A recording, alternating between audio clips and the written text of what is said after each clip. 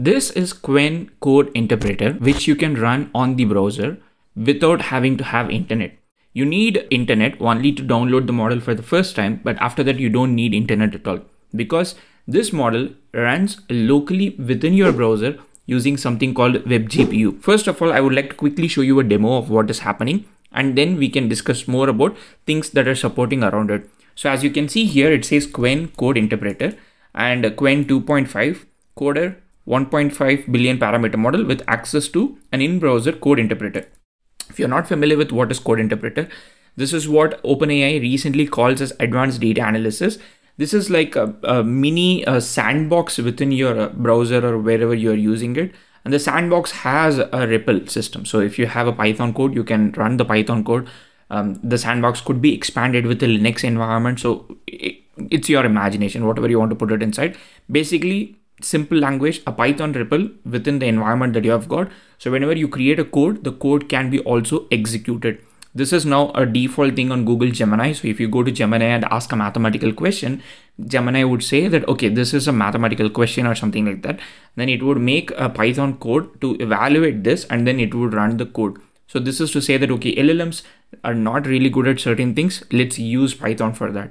I think it's a very clever way of doing this. But what we're going to do now is we're going to just load the model. So I'm going to click load AGI mini here. And after I do that, as you can see here, the model has been loaded, and I'm going to disable my Wi-Fi. So I'm going to disable my Wi-Fi. How do I disable it? Okay, I'm going to disable my Wi-Fi here. After I disable my Wi-Fi, I want to just show you that my Wi-Fi is disabled basically. I'm going to go to warp, and as you can see here, I'm not getting any internet connection at all. So right now, you can see that there is no internet connectivity here. So I'm going to keep it aside just so that you know that I'm not, I'm not trying to cheat you or something. So while this is happening, I think this might go off. I'm going to go ask a simple question. The simple question is, can reverse the string one little coder. As simple as that. And as you can see here, it is working perfectly fine. If I try to open a new tab, so I've got a tab here. So this is my old R library. So if I refresh it, no internet. I can probably play this game and then do all the things. But if you see here, reverse the string, one little coder, it works perfectly fine. So next, maybe you can ask a different question. So one little coder, the answer is one little coder. So maybe let's ask something else where, you might have to do certain calculation. But ask, can you multiply 1456 into 544, some random number? And as you can see here, it wrote a Python code. It did the calculation and it gave us a result. So we can open our calculator and make the calculation just in case. 1456 into 45533, and the answer is absolutely right because it's Python. Python is getting written and it is getting executed. Now, as you can see here, the inference is pretty fast. Let me write something else. Can you write a poem about Elon Musk launching Optimus robots? Maybe a joke. Let's stick to what we usually do. So it's trying to write a Python code for this, because one thing you have to understand, this is a coding specific model. So it's trying to write Python code, and that Python code actually basically gives us the output. I mean, this is the weirdest thing that I've seen today. So yeah, the explanation is the poem you generated is a humorous yet accurate representation. Okay, what is a poem? Poem itself is Elon Musk launches a starship super heavy to Uranus, rockets roar. Did I say poem? Okay, yeah, I think I messed up. Can you write a joke? That's my bad. Can you write a joke about Elon Musk launching? Okay, so it's creating codes to give us a joke, multiple random jokes, and it is picking one of the random jokes and then writing the code. Elon Musk has a robot about Optimus Prime. He never sleeps because he's trying to get to Mars. I don't know, it's not even funny. Can you write a joke about Elon safely landing the recent SpaceX, I don't know, launcher rocket maybe? Okay, we have a joke. And it once again, it is creating a bunch of code. And as you can see here, the inference is quite fast. I don't know. I think it's going in loop now. Maybe I asked a wrong question. Maybe Elon hacked my computer. Elon, please don't hack my computer. I'm sorry. I'm sorry, Elon. If I refresh this will not work because we need internet for this to work. So how is this possible? First of all, this is possible because we have a model. Okay, in this case, I'm showing you Qwen. Okay, I need to enable my internet. Cool. Let me enable my internet. So we are using something called WebGPU, or the Hugging Face spaces that we are using leverages something called WebGPU. WebGPU enables your web browser to access, use the web page to access the graphical processing unit, the GPU in your computer. And there are like multiple ways that they are doing. Some Metal, I think, is for Apple. There is something called Vulkan. I'm not very familiar with that. Direct 3D. I remember back in the Microsoft Windows days, whenever we used to install games, I've seen something called Direct 3D. So WebGL was the standard before. Now WebGPU has superseded that and become standard. It is enabled starting April 2023 on Google Chrome. I've been testing this on Brave.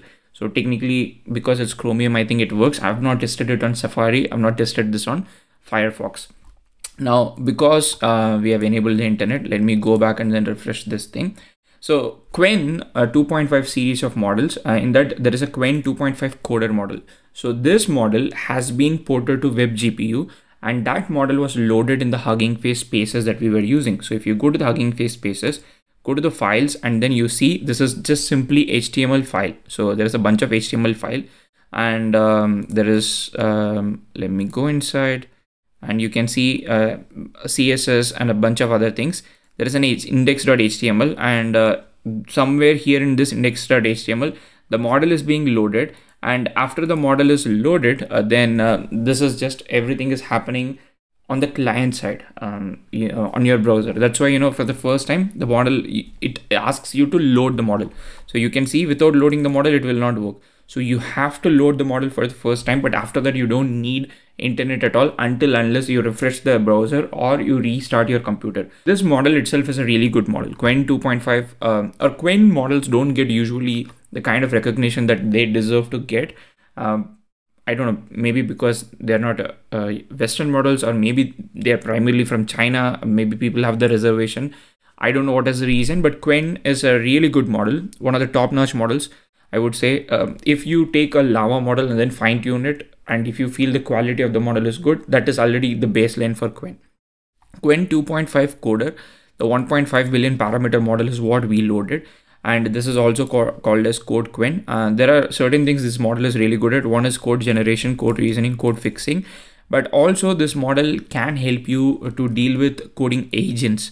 So that means the model can do function calling, tool calling, or all the other things.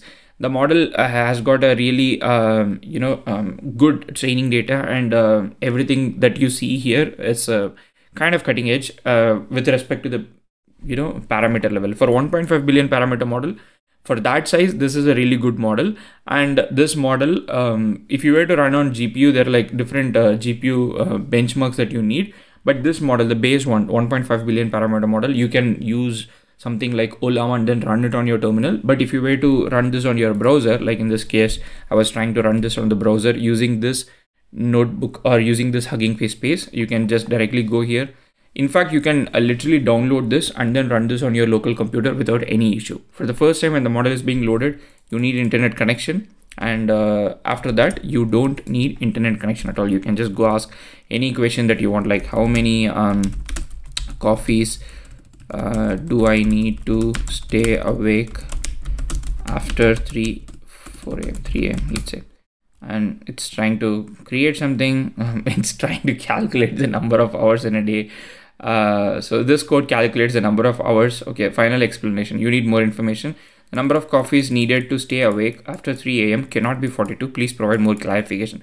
I think some agentic thing is going behind it. But the point here is that you have got a working code interpreter within the browser, local model.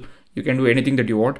I would strongly encourage you to download this repo, run it locally, and then see what kind of things that you can play with. And you don't have to just rely on OpenAI code interpreter. OpenAI doesn't even call it as code interpreter. They call it as advanced data analysis. Terrible naming, to be honest. But here we go. We have got Qwen code interpreter powered by Qwen 2.5 coder 1.5 billion parameter model, powered by WebGPU, running on the browser locally using the Hugging Face spaces that we just saw. All the links will be in the YouTube description. See you in another video. Happy prompting.